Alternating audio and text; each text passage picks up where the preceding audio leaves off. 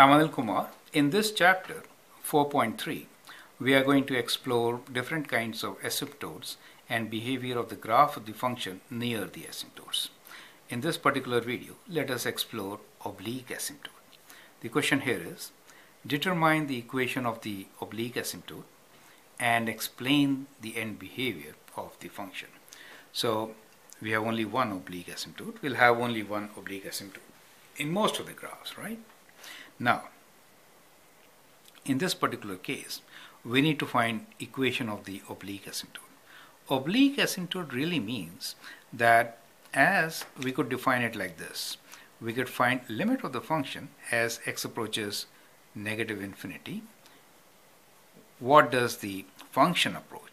If function approaches a line, let us say y equals to mx plus b kind of a thing, linear function, then we say there is an oblique asymptote, right? So this stands for both the limit on positive side and on the negative side, right? So if the function is approaching positive infinity, it will approach a line. If it approaches a line, we say that the oblique asymptote exists.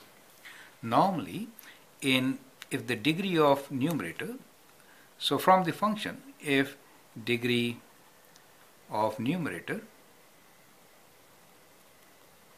is 1 higher than the degree of denominator,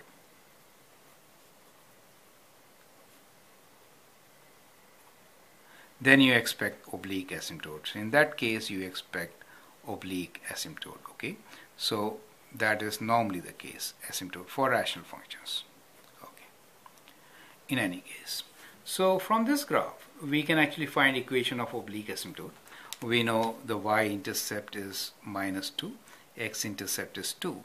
So equation of the line could be y equals to -2 is my b value, and the slope is positive, rise of 2, and runoff of 2, right? So it is plus x. Or y equals to, you could write y equals to x minus 2 also, or you could write this as x minus 2, either way. So what we can say is that the oblique asymptote is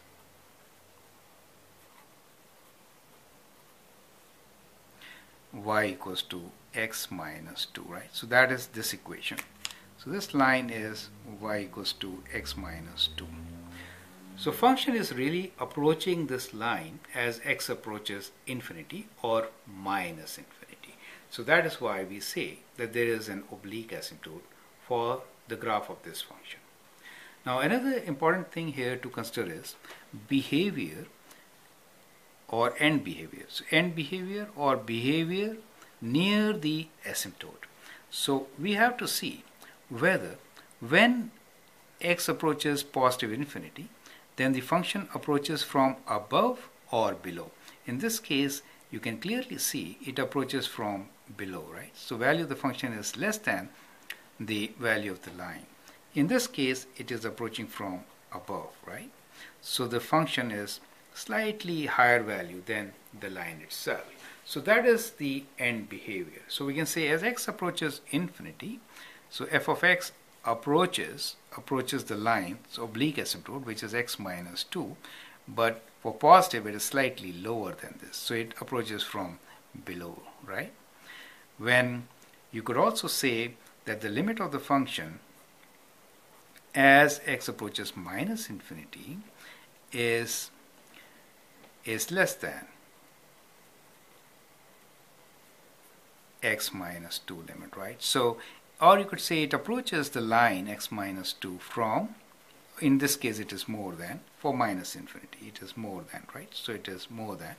So when you are approaching minus infinity, then the value of the function is slightly more than. So we can say when x approaches minus infinity, the function approaches the asymptote from above, right? Above the asymptote. So we can write that the function f of x